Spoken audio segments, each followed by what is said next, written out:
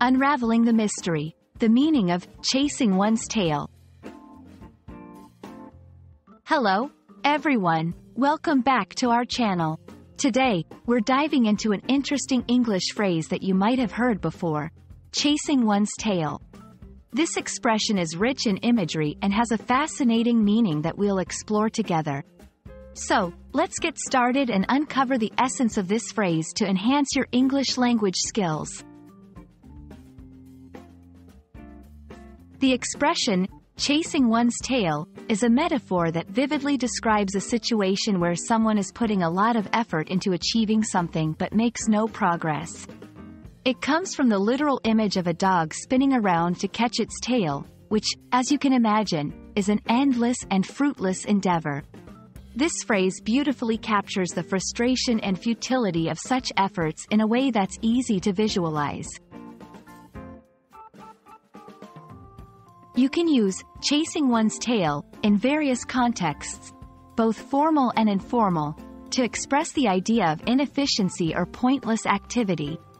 For instance, if you're working on a project and find that your efforts are getting you nowhere, you might say, "I feel like I'm just chasing my tail with this project." It's a way to communicate that you're stuck in a cycle of unproductive actions. Let's look at some examples to see how this phrase can be used in sentences.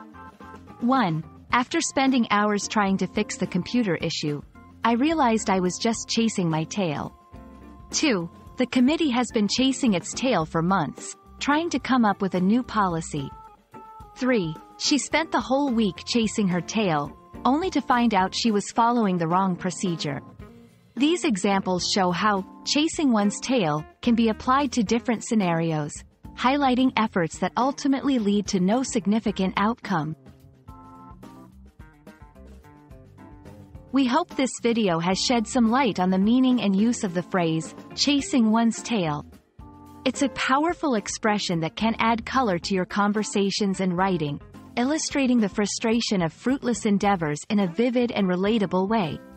Remember, learning phrases like this one can really help you understand the nuances of the English language. Thanks for watching, and we look forward to exploring more interesting phrases with you in the future.